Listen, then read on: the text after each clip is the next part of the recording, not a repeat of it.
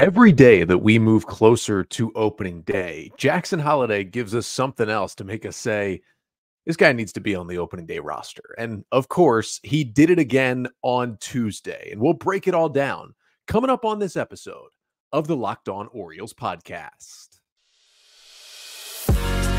You are Locked On Orioles, your daily Baltimore Orioles podcast. Part of the Locked On Podcast Network, your team every day. Hey there, Orioles fans. Today is Wednesday, March 20th, 2024, and welcome back into the Locked On Orioles podcast, part of the Locked On Podcast Network, your team every day. As always, I'm your host, Connor Newcomb, and coming up on today's episode, we're going to take a look back at the Orioles spring training win from Tuesday. We got a broadcast, we got StatCast, we got 13 runs scored by the Orioles.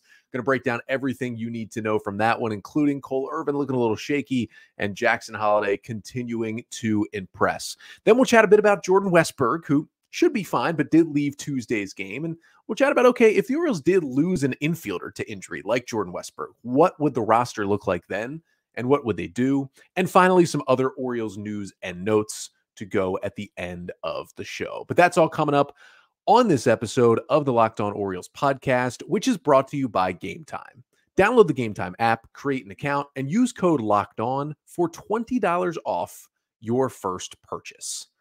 So let's dive into what happened on Tuesday. Orioles were off on Monday, no spring training game, but back in action Tuesday. And actually, the start of a nice little 3-day stretch here. And the second to last, I guess you would say last week here of spring training. 3 televised games in a row, Tuesday, Wednesday, and Thursday this week. Only time it happens all of spring training. And Tuesday was a treat because not only did we get it televised, but it was on MASN, although they just ripped the Sportsnet Blue Jays feed and put their own audio of Kevin Brown and Ben McDonald over it.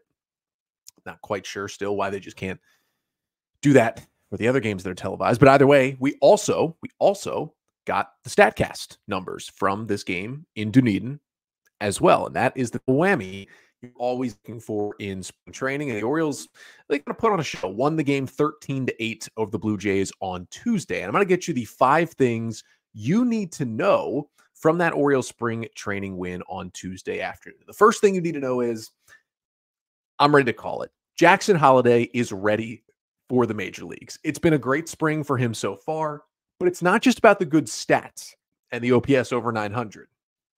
It is about how he looks out there. He looks comfortable at the plate against big league pitchers. He looks comfortable defensively at second base. And yeah, maybe there's some more steps for him to take at shortstop, but he's not going to really need to play shortstop right now on this big league team. They've got Gunnar Henderson. They've got Jorge Mateo. Holliday will play second. He made a fantastic play, kind of lunging to his right, making a jump throw to throw out Bo Bichette, turned a really nice double play in the game, starting at second base as well. He looks good, and his plate appearances were great on Tuesday. First at bat against Chris Bassett, one of the most underrated pitchers in baseball. One hopper to shortstop to Bo Bichette. It was hit pretty hard, but it looked like a routine play. But Bichette took his time, and Holliday beat it out at first base. Now, if they had review in spring training, Holliday was probably out by about an inch, but they don't. So he got an infield single, and he showed he's going to fight for every at-bat. Then he went up there, worked a 3-2 count, and walked against Chris Bassett, who does not walk a lot of hitters. And then finally hit his second home run of the spring, and both of them have been in Dunedin. The first one, remember last weekend, the grand slam off of Yusei Kikuchi. This one was off of Chad Green, a right-hander who is trending towards making the Blue Jays bullpen and has been a really good reliever in the past before all of his injuries. And a change-up, hanging, boom. Home run out to right center field, 97 miles per hour off the bat. The exit velocity, 376 feet for the Holliday home run. The roster spot is there. The performance is there. The pedigree is there. You know, you hear Ben McDonald talking about it on the broadcast Tuesday, and some of it's because his dad was Matt Holliday and he was hanging around the clubhouses since he was a little kid, but he's not intimidated by the big leagues either, just for being a 20-year-old. Put him on this team and let's go. It's got to happen at this point. Second thing you need to know from Tuesday's game is that Cole Irvin struggled a little bit in this start while working on his command. Now, it was kind of rough to watch early. Irvin actually did not finish the second inning, came out. Cade Stroud came in, and then Irvin went back in.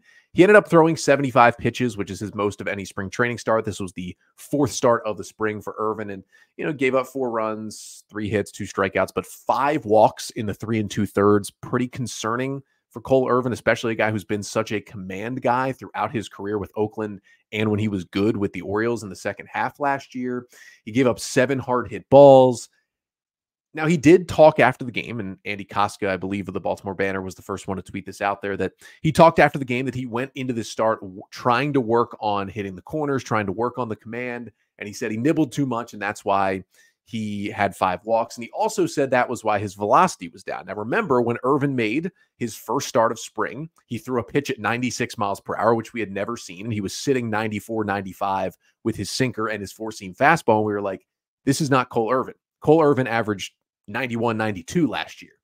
And he talked about how he had done all the work at Tread Athletics to up his velocity and was feeling really good. Well, his velocity was kind of back down. It was sitting 92. He ran it up to 94 at times, but he was sitting 92, which is basically what his velo was last year with the Orioles. So it's not like it was down at all, but it was down from the 94 to 96 we were seeing throughout the spring. And Irvin did say that was a point of this outing. He was trying to mess with his velocity a little bit down and see if he could get the command to where he wanted it to be. And it kind of all fell apart on him in this start. So yeah, what happened out there is a little concerning. It's nice to know that the velocity down was on purpose, and hopefully that 95, 96 is still in the bag for Cole Irvin. And again, his last 2 starts haven't been pristine, and he's going to have potentially one more this spring. We will see. I mean, the Orioles' last spring training game is Sunday, so he could start that one. If not, he'll probably throw a long bullpen like Monday or Tuesday and get himself ready to be the Orioles' number 4 or 5 starter. And that's the other thing for Cole Irvin. Like, yeah, hasn't been great, but with Bradish out, with Means out, with the changes he's made, Irvin has an opening day rotation spot, either 4th or 5th game, him or Wellesley. He's going to start one of those first 5 games. Now, the Orioles technically don't need a 5th starter for a couple of weeks, but it seems like they're going to go that way. And Irvin's going to be on the team no matter what, whether it's long reliever, starter. He's out of options. The Orioles are going to want him there. But he's still going to be that number 5 starter. And what I just worry about Irvin is that he doesn't get caught in between. If he's chasing the velocity, that's great. Most pitchers are going to be better at 96 than they are at 92. It's just how the game is played. So that's a good thing for Cole Irvin. But remember back in 2020 when John Means was really chasing velocity after that really good 2019 rookie season, and he got his fastball up to 95, 96, and the command just wasn't the same, and he was worse overall as a pitcher except for the velocity. And Means said, you know what? I could gain the velocity, I could do it, but it didn't help me as a pitcher. I was better with my command at 92, 93, and Means kind of took himself back there. There is a chance that that happens to Cole Irvin. He says, wow, I can get up to 94, 95, 96, but maybe my command isn't as good as I need it to be when I'm up there. So maybe he decides I'll settle back in at 92, and that's the better pitcher I can be. Because we saw him last year in the second half. We saw him for 2 years in Oakland. He can be a good starting pitcher with that velocity at 92. That doesn't hamper him at all. He's more of a command guy, soft contact guy, and eat a lot of innings. But the thing you don't want for Cole Irvin is for him to get caught up in the middle, somewhere in between getting the big velocity and knowing where he needs to be. If he's kind of teetering back and forth with, oh, I want the command, but I want the velocity, and I can't have both, and I'm switching back and forth, you don't want that. He needs to pick a lane. He has time to do so. And there's still time to figure out the command with the 95 mile per hour fastball. That's the Irvin you want in your rotation. So just something to watch here if he does pitch one more time this spring. But again, he's got a rotation spot. At this point, we'll see what happens when someone like John Means returns. Third thing you need to know from Tuesday, Colton Cowser destroyed a baseball. And Cowser had an amazing spring. I'm still projecting him to be that 4th outfielder and make the opening day roster. But it wasn't a great day for Cowser going in. He was 0 for 3 with 3 strikeouts to begin his day. Did not look good at all at the plate. Kind of looked lost, was missing pitches by a lot. And then he gets behind 2 strikes in, I believe, the 6th inning of this game against Brandon Eisert, a left-hander who's not a big leaguer, but was a solid lefty out of the AAA bullpen for the Blue Jays last year and will probably be there this year and could get some major league time. So not a terrible pitcher, but not a legit big leaguer. Either way, it was a left-on-left home run for Colton Cowser, what he hit in that 6th inning. And my goodness, hardest hit ball today, 110.4 miles per hour off the bat.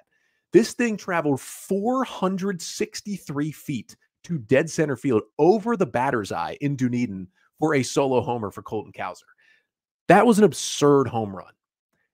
This guy's making the team. Also, he started in center field in the game Tuesday, which is nice to see. The Orioles like that defensively. He continues to hit the ball well. He is making the team. Fourth thing you need to know, hey, other guys went deep too. Tyler Nevin and Connor Norby each had home runs in this game as well to go along with Holliday and Cowser.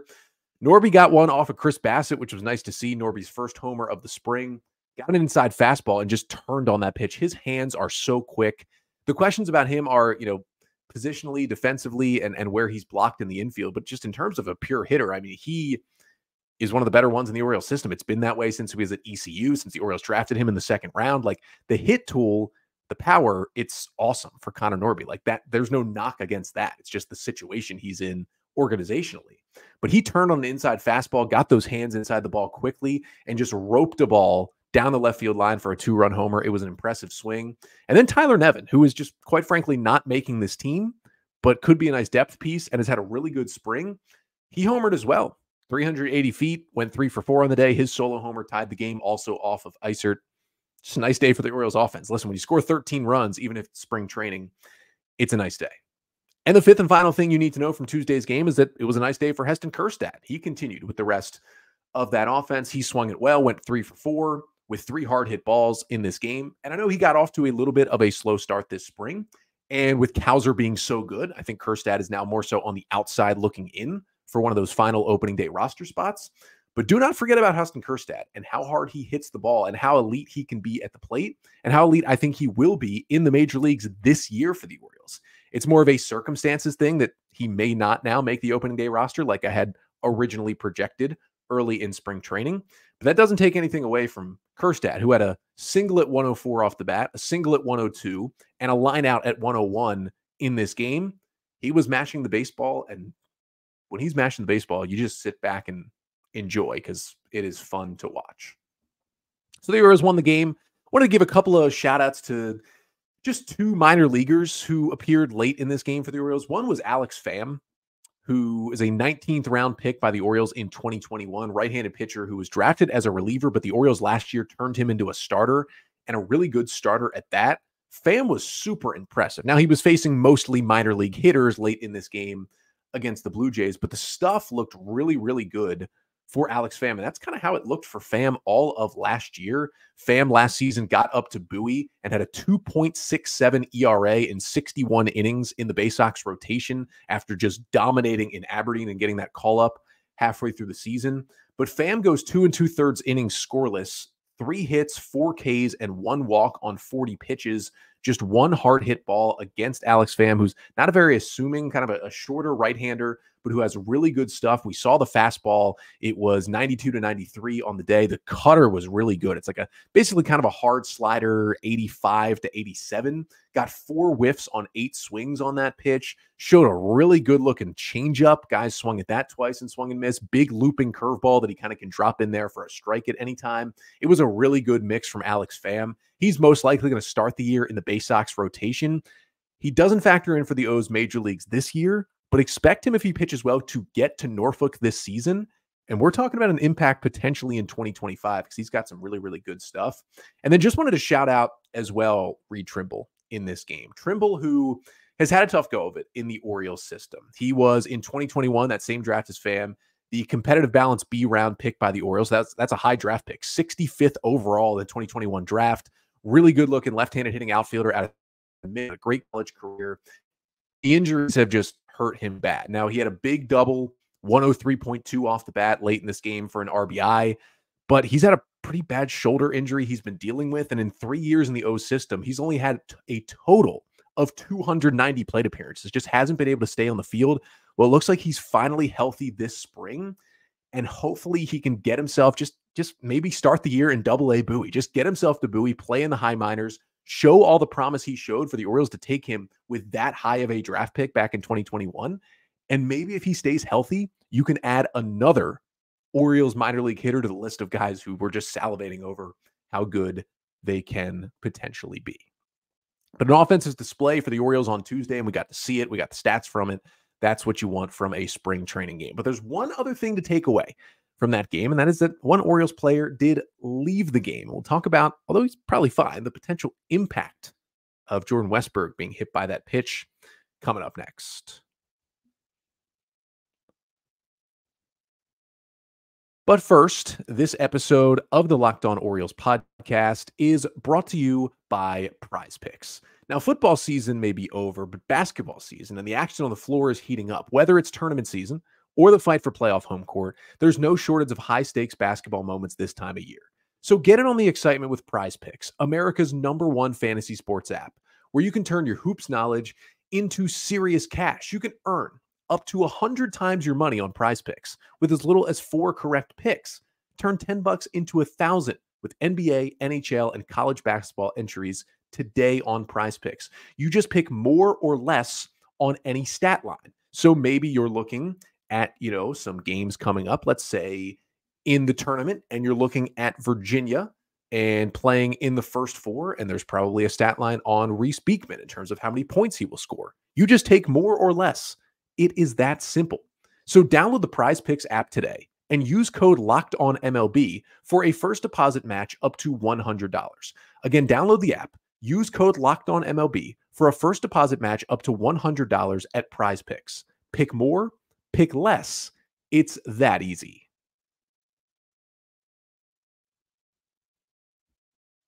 So he is okay, but Jordan Westburg did leave the game on Tuesday. And before we get to that, as you know, Locked On has launched the first ever national sports 24/7 streaming channel, Locked On Sports Today. And baseball fans, mark your calendars for today, Wednesday, March 20th at 7 p.m. Eastern Time, for the best MLB season preview coming exclusively to Locked On Sports Today. On Wednesday, March 20th, that's today, at 7 p.m. Eastern Time, be the first to get local insight from the MLB local experts of the Locked On Podcast Network, including yours truly. So find it today, March 20th, 7 p.m. Eastern Time, on the Locked On Sports Today 24/7 streaming channel on YouTube or the free Amazon Fire TV channels app. So we're talking Jordan Westburg. Leaves this game in the 4th inning on Tuesday, hit by a 93-mile-per-hour fastball on the elbow. Now, he did have an elbow guard on, kind of the only piece of protective equipment that he wears. And he did stay in the game to run the bases, but then in the next half inning, he was starting this game at shortstop, came out of the game, and Errol Robinson replaced him. Shout out to Errol Robinson, who had the go-ahead 2-run triple late in this game as well. It's been having a really fun spring. But Westburg comes out of the game. Now, luckily, Brandon Hyde said to reporters after the game that Westburg is fine, doesn't expect him to even be day-to-day or miss any time. He is all good, just totally precautionary to take him out of the game. But wanted to do something similar that I did a couple weeks ago when Cedric Mullins left that game with the hamstring issue. Now, Mullins did miss about a week of spring training games, but he is now back and looks to be good to go for opening day. But we were a little worried that maybe he wouldn't be. And I talked about what would the Orioles do without Mullins. So I wanted to look at what would the Orioles do without Westburg, or really more broadly, if they lost one of these infielders who is kind of a slam dunk definite to make the opening day roster right now, what would they do? And I think Westburg's a good guy to focus on because he would be an interesting case here. So he's going to be good. Again, he's going to be on this opening day roster. He's fine. But with him, here is my current opening day roster projection for hitters. Adley Rutschman and James McCann as my catchers. 7 infielders with Ryan Mountcastle, Ryan O'Hearn, Gunnar Henderson, Jordan Westburg, Ramon Arias, Jorge Mateo, and Jackson Holliday. And then the 4 outfielders are Austin Hayes, Cedric Mullins, Anthony Santander, and Colton Cowser. Now, if you take Westburg out of that equation, you could really add either an infielder or an outfielder, because if you're putting Holliday on this roster, you're really carrying an extra infielder with 7 of them, and you're only carrying 4 outfielders, knowing that Jorge Mateo has been working so much in the outfield this spring and over the offseason that the Orioles are prepared to put him at the outfield at any time and have him be kind of the super utility guy to give you an extra infielder. So if you lose Westburg for any amount of time, you could put in a 5th outfielder. You could replace him with a 7th infielder. And that puts a lot of guys in the mix. It puts the other outfielders, Heston Kjerstad, Kyle Stowers, Ryan McKenna, in the mix. It also puts a lot of the other infielders in the mix. Maybe it would be a Connor Norby. Maybe it would be a Kobe Mayo. Maybe even one of the veteran guys like a Nick Maton or a Colton Wong that the Orioles have brought in. They would all have a better chance of making this opening day roster with that open spot. But I think, and I've talked a lot about how Ryan McKenna, I just think his time is done. He's not going to make this roster.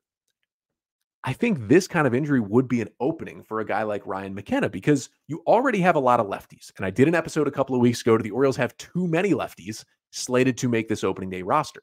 Now you take out Jordan Westburg, a right-handed hitter who mashes lefties. Are you going to throw in another lefty to replace him? Like, yeah, if you were just going with the next best player, it would make easy sense to decide that it's Heston Kjerstad, or even because of his spring, give that spot to Kyle Stowers. But they are both left-handed hitters. Or if you just said, you know what, let's fill the void quickly with a veteran infielder that we have in camp. So you went with Colton Wong or Nick Maton, both left-handed hitters.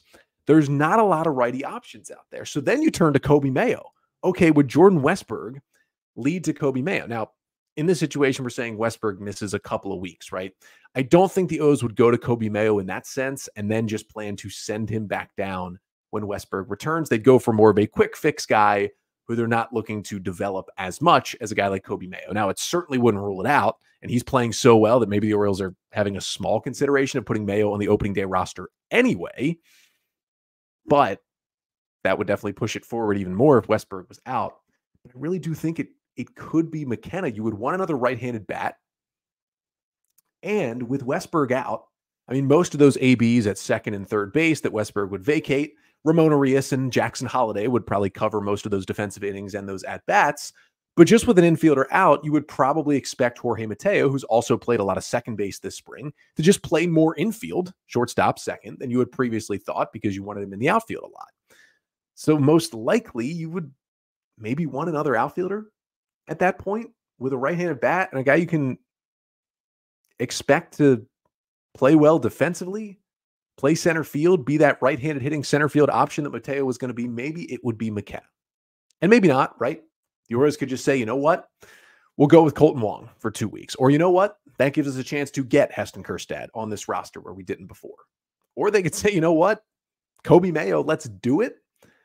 But that's kind of where we go here. Like, there's still people worried. You know, does Ryan McKenna make this roster? I just think an injury is the only thing that's going to get him on this roster. There are so many guys playing so well. It's just not going to happen. And maybe even Connor Norby would be the answer here if Jordan Westburg missed time. Like, he just hit a home run. He's a right-handed hitting infielder. He can play second base. But the whole thing here, and this is what I talked about when I talked about, you know, if Cedric Mullins misses time, this is what I continue to say when I'm breaking down who's going to make this roster. The Orioles just have a great problem. They have too many major league qualified hitters to make this team. And this is something I'm going to talk about next. But Brandon Hyde said earlier this week, they're going to go with 13 hitters and 13 pitchers. That's what we thought was going to happen. But there was always that possibility that the Orioles could carry 14 hitters and 12 pitchers to get an extra bat, a deserving bat into this roster. And because there's so many off days early in the year, the Orioles really don't need a fifth starter until like the third week of the season. So for like 2.5 weeks, they could potentially get by with the one less pitcher and the one extra hitter, which could allow you to get a Kjerstad, a Stowers, a Mayo, a someone like that on the opening day roster, a Connor Norby, could be anyone like that. But they want to have that extra pitcher, and I get it, right? When your pitching is weaker than your hitting, you want as many options in there as you could possibly have. It's just tough. It's a good problem to have. It's going to be great depth, right? Coby Mayo and Connor Norby and Kyle Stowers and potentially Heston Kjerstad and Ryan McKenna and, you know, maybe Nick Maton and Colton Wong. Like, all these guys could end up in AAA being fantastic depth for the Orioles. And yes, you know, we'd love to see them try and trade maybe a Norby, maybe an Arias, maybe a Stowers to go get, you know, big league ready relief help to help that bullpen right now. I'd be fine with that. But all this depth is good too. It is a good problem to have. And the point is, if Westburg were to go down, that would not be good. He's a slam dunk major leaguer for the Orioles this year and helps this team offensively and defensively a lot. But if he went down, I just named out like 6 options the Orioles could put on the opening day roster instead that would still make this team good and would be a good fit in their lineup and would contribute at the major league level. So here's the great thing going into the year. Yeah, the O's are going to make some really tough decisions on this roster in terms of the hitters, but if anyone gets injured, and it's going to happen, the O's have had some really good injury luck over the past 2 years. Somebody's going to go down. They're going to have so many options to replace them, and that is where this O's team could be put over the top because the depth is just above anyone else besides maybe like the Dodgers and the Rays have on their team and in their system right now. We got a couple more things to get to today before this episode is over. Just some news and notes, some things to throw in here from the Orioles over the past week. That is coming up next. But first, this episode of the Locked On Orioles podcast is also brought to you by Game Time, the best place, at least for me, to buy tickets, because you shouldn't have to worry when you buy tickets to your next big event. Game Time is the fast and easy way to buy tickets for all the events you want to go to, including Orioles games. Listen, we are 8 days away from opening day. Get on Game Time and look for those tickets. They've got killer last-minute deals, all-in prices, views from your seat, and their best price guarantee. Game Time, basically, they take the guesswork out of buying tickets. And you can literally buy tickets right on Utah Street, right outside the gates before the game, tickets sent to your phone, you walk in. Game Time just makes the user experience on their app so easy, easier than any other ticketing app. So take the guesswork out of buying tickets with Game Time. Download the Game Time app, create an account, and use code LOCKEDON for $20 off your first purchase. Terms apply. Again, create an account and redeem code LOCKEDON. That's LOCKEDON for $20 off. Download Game Time today. Last minute tickets, lowest price, guaranteed.